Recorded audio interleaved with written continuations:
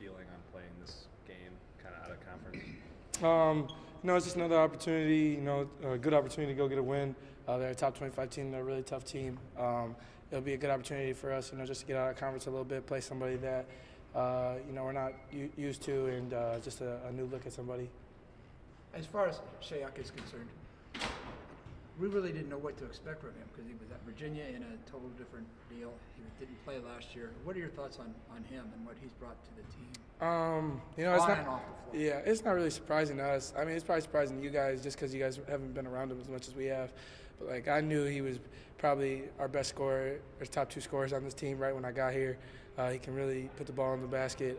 He worked a lot. Even when I was on my visit last year, he was here working out all the time. I worked out with him on my visit, and he really didn't miss. And then when I got here in the summer, I worked out with him all the time, and it's not like he misses a lot. So, it doesn't really surprise us. We know that's what he's capable of. He's just had to be in a different environment, be able to, have more freedom on the court, and you're seeing what he can do with it right now. Defensively, Coach Perlman was talking about how you guys got beat off the dribble against Kansas. What do you guys have to do to shore that up going forward? Man, I don't know if there's necessarily one certain thing you gotta do. I think it's just you gotta lock in and pay more attention to that.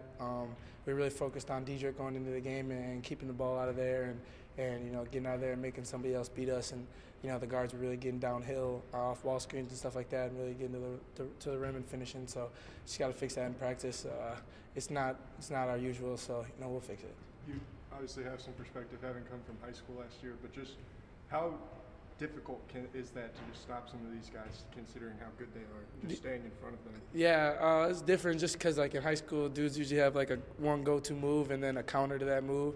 And here guys have a go-to move, a counter, and a counter. So it's different for me, but it's just something I got used to. I think I've gotten used to it through practice and stuff like that, having to guard guys like Lindell and Mariel and Nick, and having to see all the different moves they have. And now being basically halfway through the season, it's not as shocking anymore. I know what's coming.